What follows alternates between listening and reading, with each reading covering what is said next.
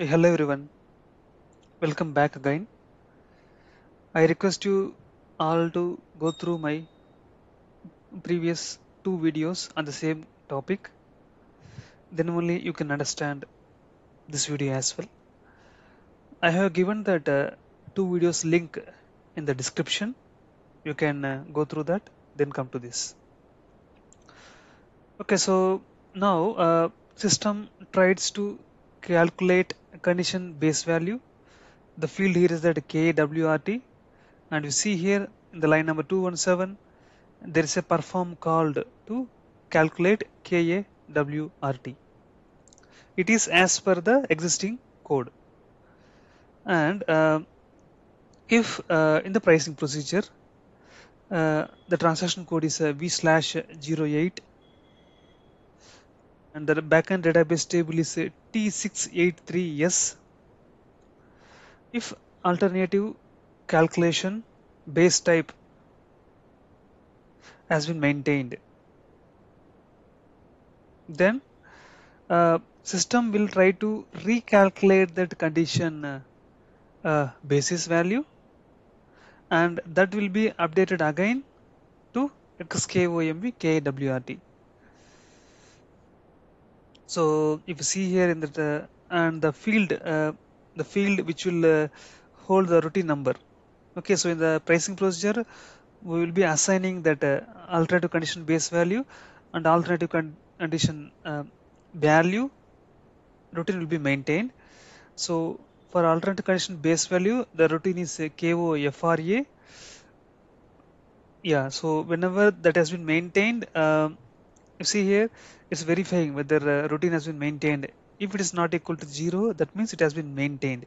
If it has been maintained, uh, below this code will be triggered, and you see here one perform is getting called. So in this routine, there will be form will be there, and that form is getting called by this perform.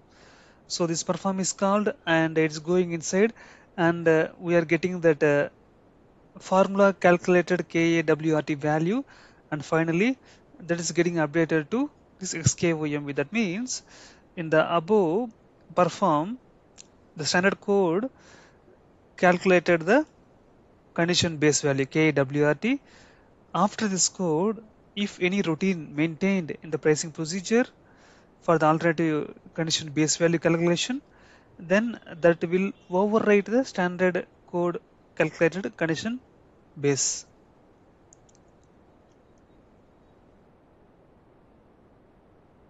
After calculating that condition basis, then system will try to do the condition update. If you see in that condition type control, the transaction code is V/06. There we have field called condition update. If this flag is enabled, then the condition update will be updated. If it is disabled, nothing will happen. After this condition update completed, then system will try to do the scale basis value calculation.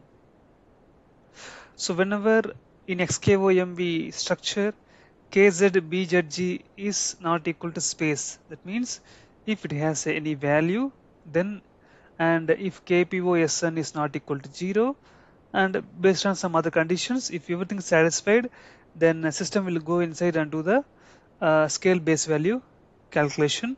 The field here is that KSTBS. And in the condition type control level, in the T code V/06, if we have maintained any routine in the scale basis, then the routine will be called again, and it will override the value in KSDBS with that routine calculation logic.